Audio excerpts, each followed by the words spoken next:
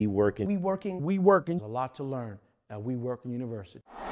Yeah, how I got into music was my mom bought me a laptop like my junior year in high school, and I started like watching like a ton of hip hop interviews, Biggie, Tupac, like Lil Wayne, J. Cole, and yeah, I just started falling in love with it and like started watching like documentaries and just like listening to like my favorite artists, listening a lot of the popular artists at that time, and then yeah, just falling in love with it. I started obsessing over it, and then I went to college. My first year in college, I started like skipping class just to like stay up all night, study more music, and then started working retail at American Apparel and J. Crew to save up for studio time.